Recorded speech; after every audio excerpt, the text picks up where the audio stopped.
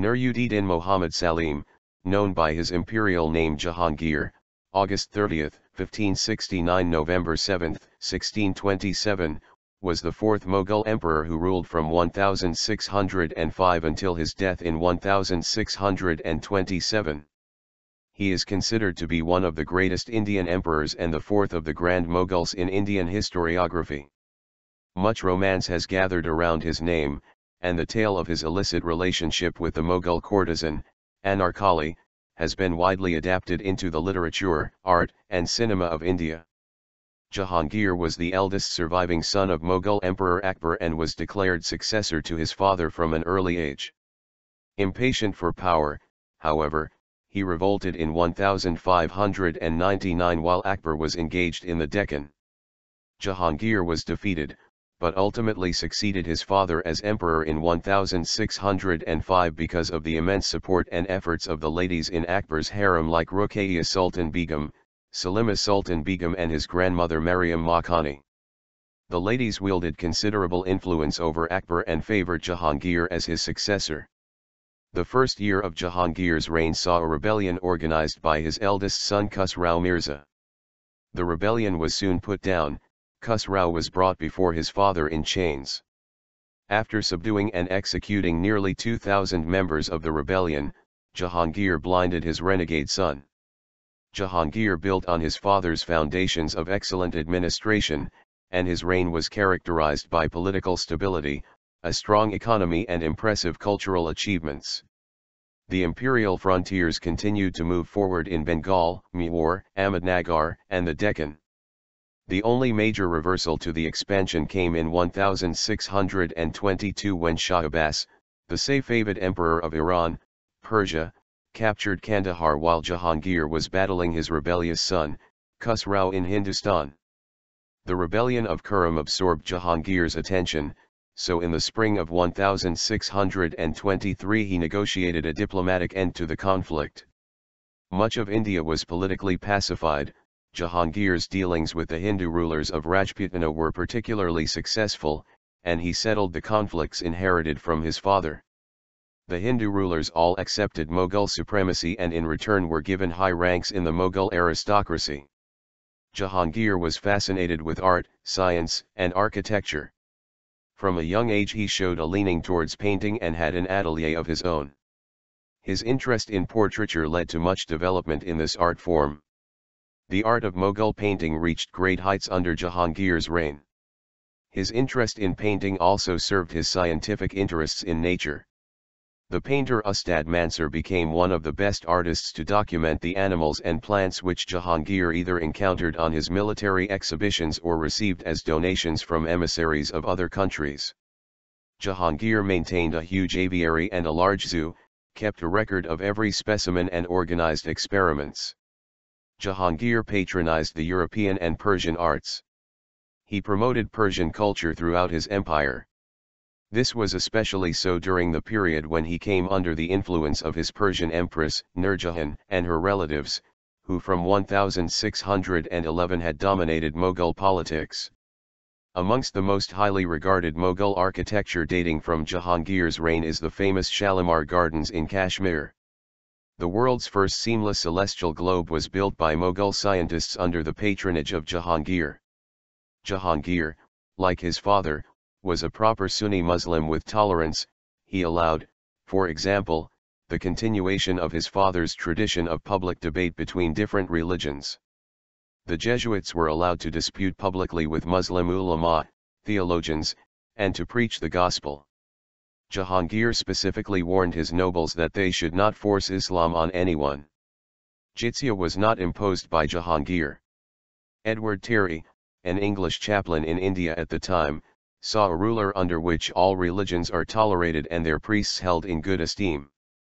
Jahangir enjoyed debating theological subtleties with Brahmins, especially about the possible existence of avatars. Both Sunnis and Shias were welcome at court, and members of both sects gained high office. Sir Thomas Roe, England's first ambassador to the Mughal court, went as far as labeling Jahangir, who was sympathetic to Christianity, an atheist. Jahangir was not without his vices. He set the precedent for sons rebelling against their emperor fathers and was much criticized for his addiction to alcohol, opium, and women. He was thought of allowing his wife, Nur-ud-din, too much power, and her continuous plotting at court is considered to have destabilized the imperium in the final years of his rule.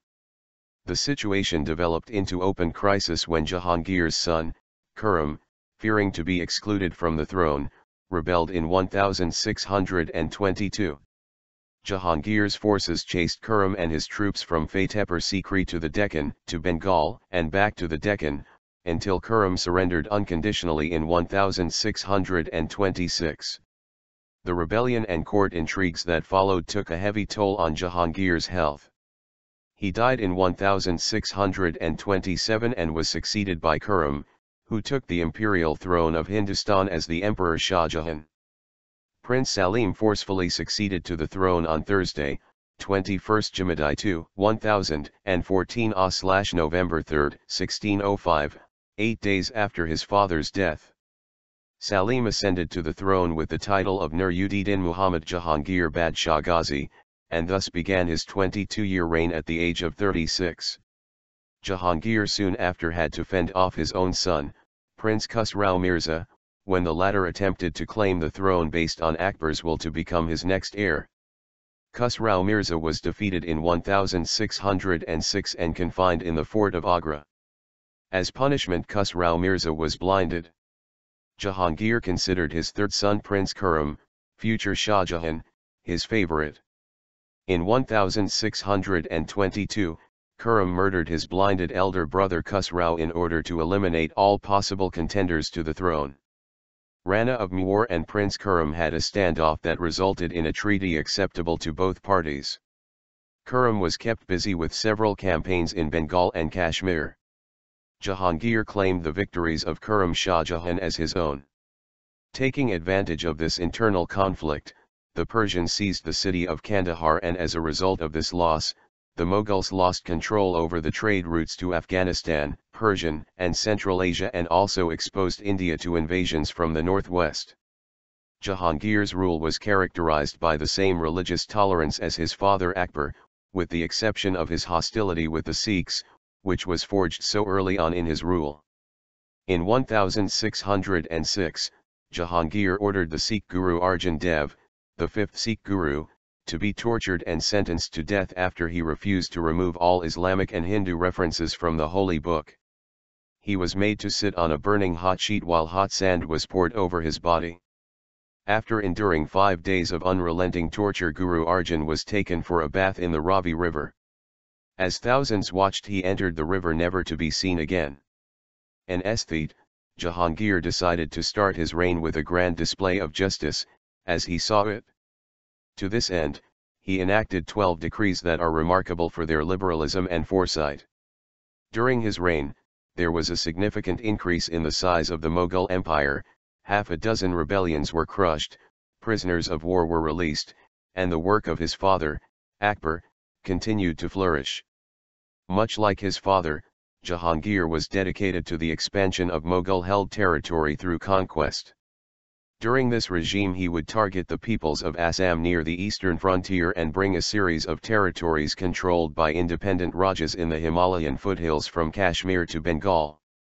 Jahangir would challenge the hegemonic claim over Afghanistan by the Safavid rulers with an eye on Kabul, Peshawar, and Kandahar, which were important centers of the Central Asian trade system that northern India operated within. In 1622, Jahangir would send his son Prince Khurram against the combined forces of Ahmednagar, Bijapur, and Golconda. After his victory, Khurram would turn against his father and make a bid for power. As with the insurrection of his eldest son Khusrau, Jahangir was able to defeat the challenge from within his family and retain power. Jahangir promised to protect Islam and granted general amnesty to his opponents. He was also notable for his patronage of the arts, especially of painting. During his reign the distinctive style of Mughal painting expanded and blossomed. Jahangir supported a flourishing culture of court painters. Jahangir is most famous for his golden chain of justice. The chain was set up as a link between his people and Jahangir himself. Standing outside the castle of Agra with 60 bells, anyone was capable of pulling the chain and having a personal hearing from Jahangir himself. Furthermore, Jahangir preserved the Mughal tradition of having a highly centralized form of government. Jahangir made the precepts of Sunni Islam the cornerstone of his state policies. A faithful Muslim, as evidenced by his memoirs, he expressed his gratitude to Allah for his many victories. Jahangir, as a devout Muslim, did not let his personal beliefs dictate his state policies. Sovereignty, according to Jahangir, was a gift of God not necessarily given to enforce God's law but rather to ensure the contentment of the world. In civil cases, Islamic law applied to Muslims, Hindu law applied to Hindus, while criminal law was the same for both Muslims and Hindus. In matters like marriage and inheritance, both communities had their own laws that Jahangir respected. Thus Jahangir was able to deliver justice to people in accordance of their beliefs, and also keep his hold on empire by unified criminal law. In the Mughal state, therefore, defiance of imperial authority, whether coming from a prince or anyone else aspiring to political power, or a Muslim or a Hindu, was crushed in the name of law and order. Jahangir's relationship with other rulers of the time is one that was well documented by Sir Thomas Roe, especially his relationship with the Persian king, Shah Abbas. Though conquest was one of Jahangir's many goals, he was a naturalist and lover of the arts and did not have quite the same warrior ambition of the Persian king. This led to a mutual enmity that, while diplomatically hidden, was very clear to observers within Jahangir's court. Furthermore, Abbas had, for many years, been trying to recover the city of Kandahar, which Jahangir was not keen to part with, especially to this king whom he did not particularly care for, despite seeing him as an equal. In this state, Jahangir was also open to the influence of his wives, a weakness exploited by many. Because of this constant inebriated state, Nur-Jahan, the favorite wife of Jahangir, became the actual power behind the throne. Foreign relations. In the year 1623, the Mughal Emperor Jahangir sent his Tawildar, Khan Alam to Safavid Persia, accompanied by 800 sepoys, scribes, and scholars along with 10 howdahs well decorated Indiana gold and silver, in order to negotiate peace with Abbasi of Persia after a brief conflict in the region around Kandahar. Khan Alam soon returned with valuable gifts and groups of Mir Shikar, hunt masters, from both Safavid Persia and even the Khanates of Central Asia. In the year 1626, Jahangir began to contemplate an alliance between the Ottomans, Mughals and Uzbeks against the Safavids, who had defeated the Mughals at Kandahar. He even wrote a letter to the Ottoman Sultan Murad IV. Jahangir's ambition however did not materialize due to his death in 1627. Marriage. Salim was made a Mansabdar of 10,000, Das Hazari, the highest military rank of the empire, after the emperor. He independently commanded a regiment in the Kabul campaign of 1581, when he was barely 12. His mansab was raised to 12,000 in 1585, at the time of his betrothal to his cousin Rajkumari Manbawati Bai, daughter of Bhagwant Das of Amber.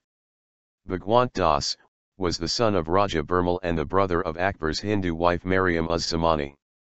The marriage with Manbawati Bai took place on February 13, 1585. Jahangir named her Shah Begum, and gave birth to Khusrau Mirza. Thereafter, Salim married, in quick succession, a number of accomplished girls from the aristocratic Mughal and Rajput families. One of his early favorite wives was a Rajput princess, Manmati Bai. Jahangir named her Jagat Gosain Begum, and she gave birth to Prince Khurram, the future Shah Jahan, Jahangir's successor to the throne. On July 7, 1586 he married a daughter of Raja Rai Singh, Maharaja of Bikaner. In July 1586, he married Malika Shikar Begum, daughter of Sultan Abu Said Khan Jagatai, Sultan of Kashgar. In 1586, he married Sahib Jamal Begum, daughter of Khwaja Hassan, of Herat, a cousin of Zayan Khan Koka. In 1587, he married Malika Jahan Begum, daughter of Bhim Singh, Maharaja of Jaisalmer. He also married a daughter of Raja Daria Malbas. In October 1590, he married Zohra Begum, daughter of Mirza Sanjar Hazara. In 1591, he married Karam Nasai Begum, daughter of Raja Kesho Das Rathore, of Mirsha. On January 11, 1592, he married Kenwail Rani, daughter of Ali Sher Khan, by his wife, Gul Khatun.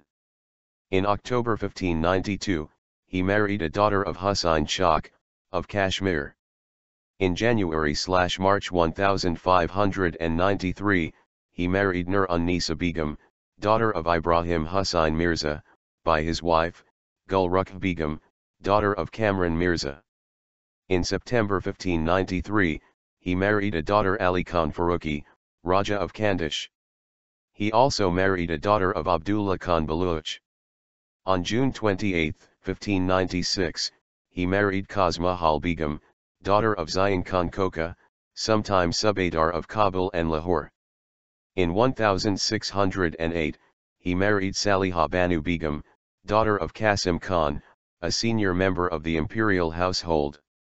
On June 17, 1608, he married Koka Kumari Begum, eldest daughter of Jagat Singh, Yuvraj of Amber. Jahangir married the extremely beautiful and intelligent Maryam Makani, better known by her subsequent title of Nurjahan, on May 25, 1611. She was the widow of Sher Afghan. Maryam Makani became his indisputable chief consort and favorite wife immediately after their marriage. She was witty, intelligent, and beautiful, which was what attracted Jahangir to her. Before being awarded the title of Nurjahan, Light of the World, she was called Nur Mahal, Light of the Palace. Her abilities are said to range from fashion designing to hunting. There is also a myth that she had once killed 4 tigers with 6 bullets. Mir-un-Nisa, or Nurjahan, occupies an important place in the history of Jahangir. She was the widow of a rebel officer, Sher Afghan, of Mughals, whose actual name was Ali Quli Beg Istajalug. He had earned the title Sher Afghan, Tiger Tosser, from Emperor Akbar after throwing off a tiger that had leaped to attack Akbar on the top of an elephant in a royal hunt at Bengal, and then stabbing the fallen tiger to death. Akbar was greatly affected by the bravery of the young Turkish bodyguard accompanying him and awarded him the captaincy of the Imperial Guard at Burdwan, Bengal. Sher Afghan had killed in rebellion, after having learned of Jahangir's orders to have him slain to possess his beautiful wife Mir-un-Nisa, as Jahangir yearned for her much earlier than her wedding to Sher Afghan. The governor of Bengal Kutubuddin Koka, who was instructed secretly by Jahangir in his quest and who also was the emperor's foster brother and Sheikh Salim Kishti's grandson and consequently had been slain by the guards of the governor. The widowed Mir-un-Nisa was brought to Agra along with her 9-year-old daughter and placed in or refused to be placed in the royal harem in 1607. Jahangir married her in 1611 and gave her the title of Nurjahan, or Light of the World. It was rumored that Jahangir had a hand in the death of her first husband Sher Afghan.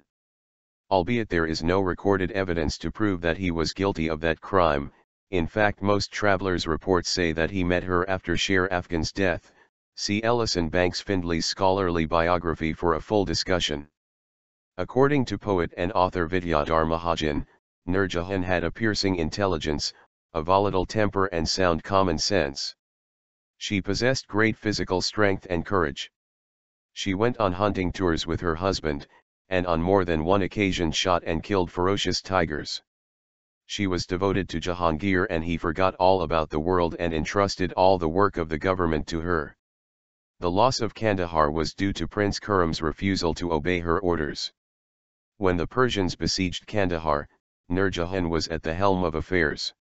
She ordered Prince Khurram to march for Kandahar, but the latter refused to do so.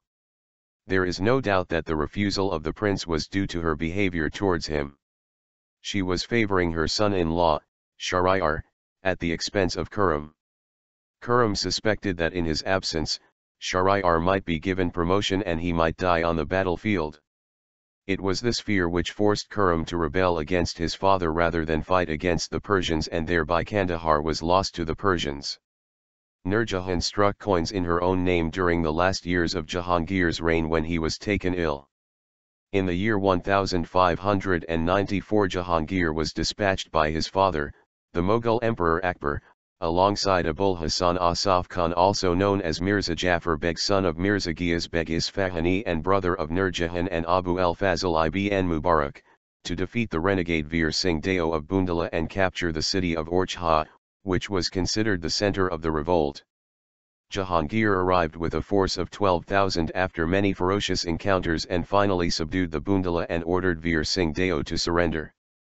After tremendous casualties and the start of negotiations between the two, Veer Singh Deo handed over 5,000 Bundala infantry and 1,000 cavalry, but he feared Mughal retaliation and remained a fugitive until his death. The victorious Jahangir, only 16 years of age, ordered the completion of the Jahangir Mahal, a famous Mughal citadel in Orchha, to commemorate and honor his victory. Jahangir then gathered his forces under the command of Ali Kuli Khan and fought Lakshmi Narayan of Cookbihar. Lakshmi Narayan, then accepted the Mughals as his suzerains. He was given the title Nazir and later established a garrison at Atharokotha. In 1613, the Portuguese seized the Mughal ship Rahimi, which had set out from Surat on its way with a large cargo of 100,000 rupees and pilgrims, who were on their way to Mecca and Medina in order to attend the annual Hajj. The ram was owned by Maryam Makani, Jahangir's mother. She was referred as Queen Mother of Hindustan during his reign. Ram was the largest Indian ship sailing in the Red Sea and was known to the Europeans as the Great Pilgrimage Ship.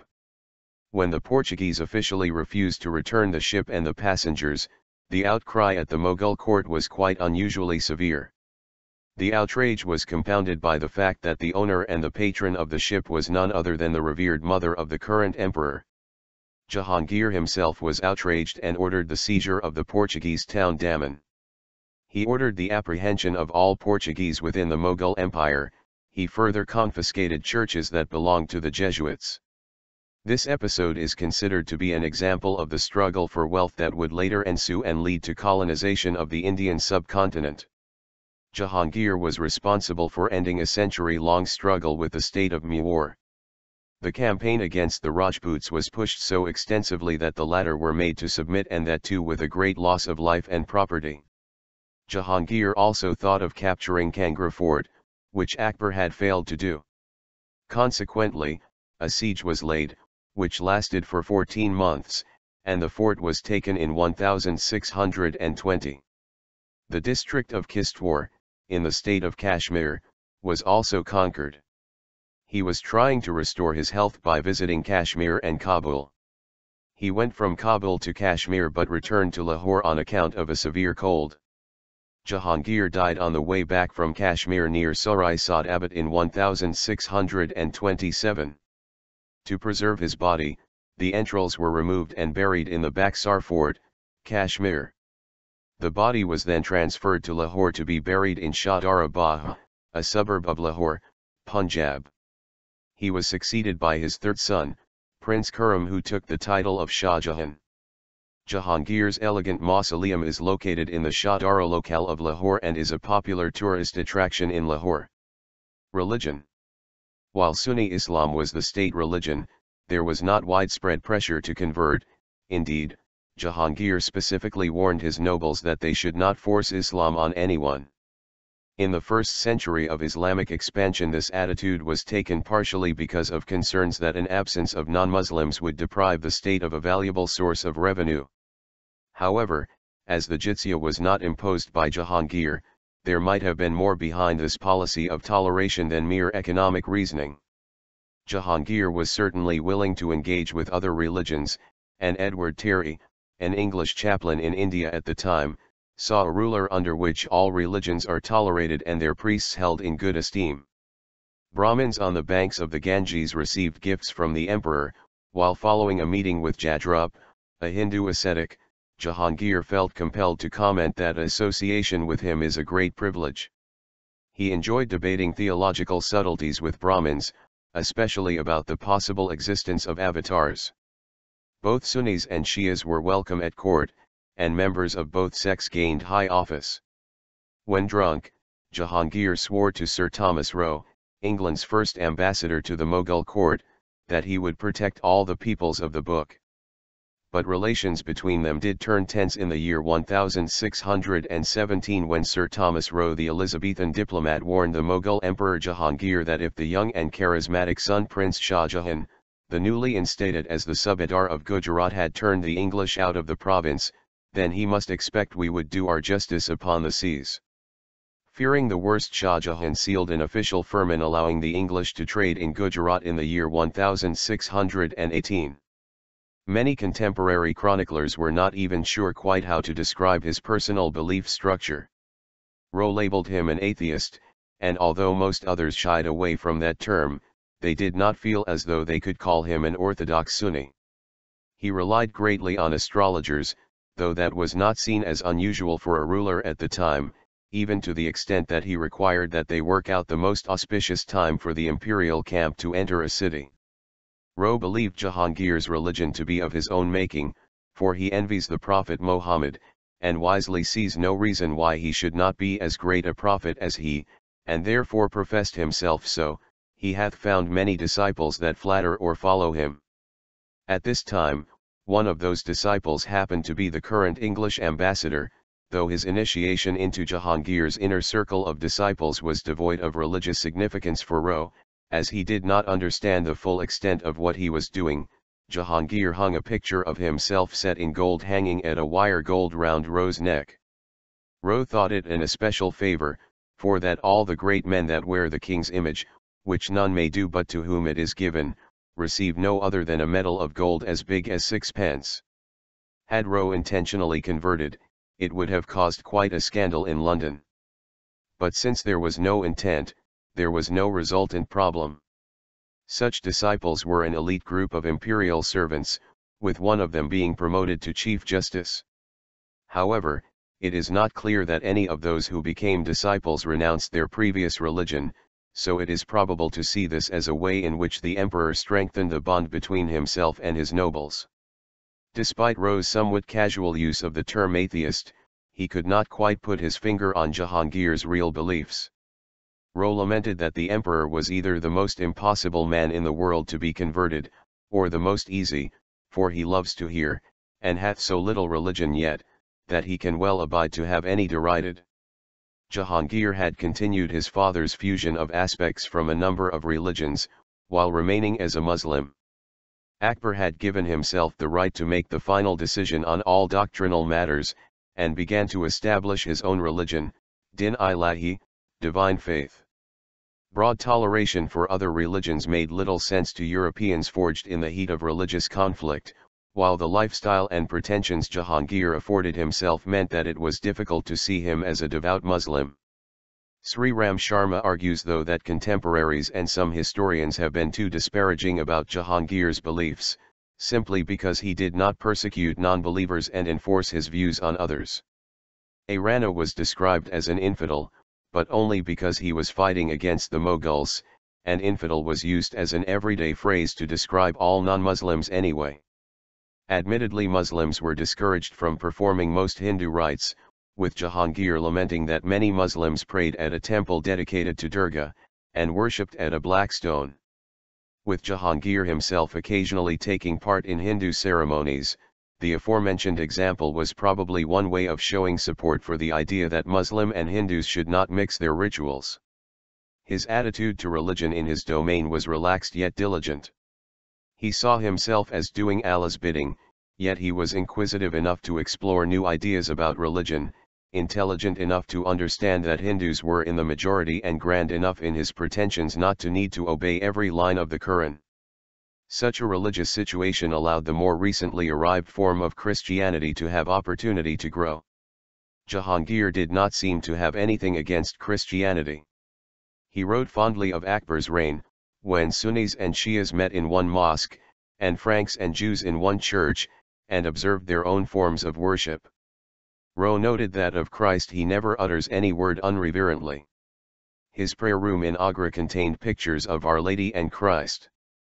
In the imperial palace in Lahore, over one of the doors, according to William Finch, a merchant, was the picture of our Savior, with an image of the Virgin Mary facing it.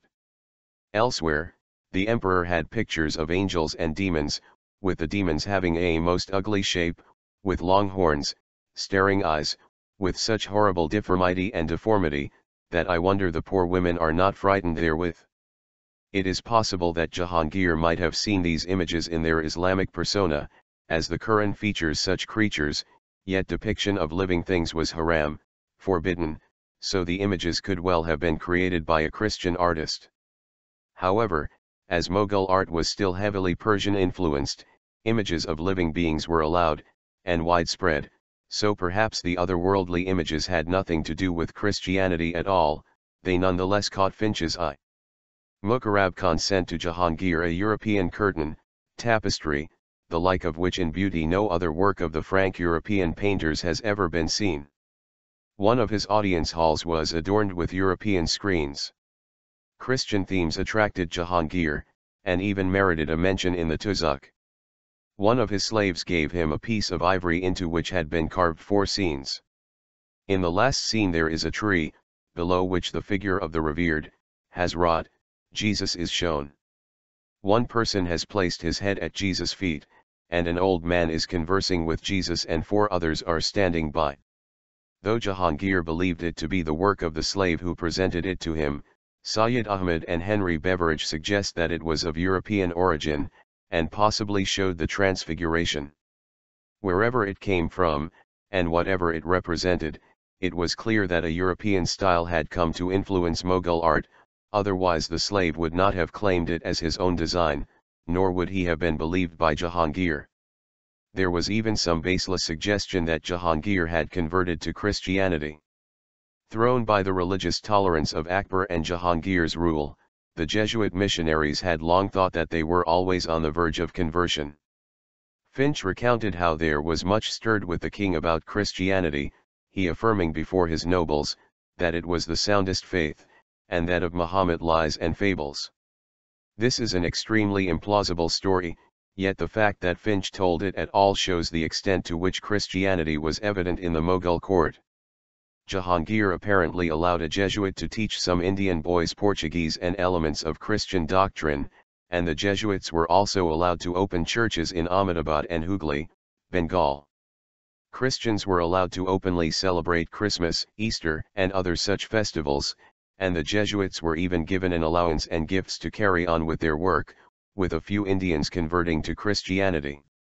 Given the toleration of Hinduism, such imperial leeway was not shocking. Christianity occupied a special place in Islamic canon, as did Isa, Jesus, who was considered to be amongst the greatest prophets. What did surprise some observers was the baptism into Christianity of 3 sons of Jahangir's brother, Prince Daniel, followed by a parade to celebrate their conversions. This was seen by the Jesuits as a gigantic step forward, but the English and the locals knew better. Hawkins dryly commented that Jahangir made his nephews Christian not for any zeal he had to Christianity, as the Jesuit fathers, and all Christians thought, but upon the prophecies of certain learned Gentiles Hindus, who told him that the sons of his should be disinherited, and the children of his brother should reign. And therefore he did it, to make these children hateful to all Moors Muslims. This highlighted the effective limits of Christianity in India. Its inhabitants already had mono and polytheistic religions from which to choose, and the European Christians had done little to demonstrate the attractiveness of conversion. A few did convert, though Terry believed that this was only for Jesuit money, as they did not appear to know anything about their new religion, and Rowe agreed on this matter. Even Jahangir's nephews were allowed to return to the Islamic fold, because the King of Portugal sent them no presents nor wives. Christianity was tolerated because it posed no real threat. It certainly had an effect on the arts, but it is difficult to discern any other lasting impact on Mughal India. This should not imply that the multi-confessional state appealed to all, or that all Muslims were happy with the situation in India. In a book written on statecraft for Jahangir, the author advised him to direct all his energies to understanding the counsel of the sages and to comprehending the intimations of the ulama. At the start of his regime many staunch Sunnis were hopeful, because he seemed less tolerant to other faiths than his father had been. At the time of his accession and the elimination of Abu el-Fazl, his father's chief minister and architect of his eclectic religious stance, a powerful group of orthodox noblemen had gained increased power in the Mughal court. Jahangir did not always benevolently regard some Hindu customs and rituals.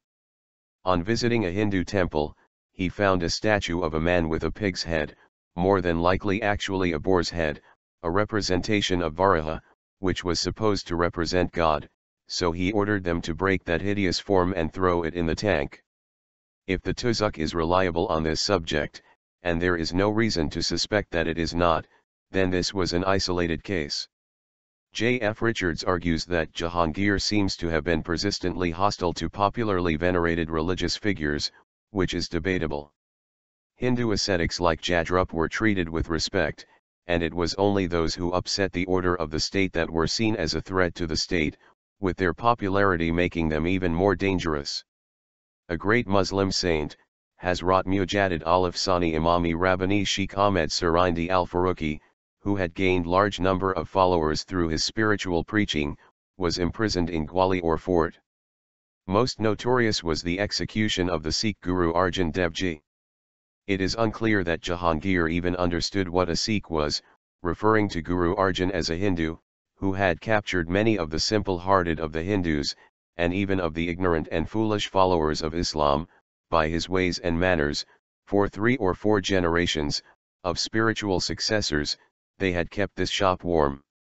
The trigger for Guru Arjan's execution was his support for Jahangir's rebel son Khusrau Mirza, yet it is clear from Jahangir's own memoirs that he disliked Guru Arjan before then. Many times it occurred to me to put a stop to this vain affair or bring him into the assembly of the people of Islam. Jahangir was fascinated with art and architecture. Jahangir himself is far from modest in his autobiography when he states his prowess at being able to determine the artist of any portrait by simply looking at a painting. He also preserved paintings of Emperor Akbar's period. An excellent example of this is the painting of musician Naubat Khan's son-in-law of legendary Tansen. It was the work of Ustad Mansur, as he said.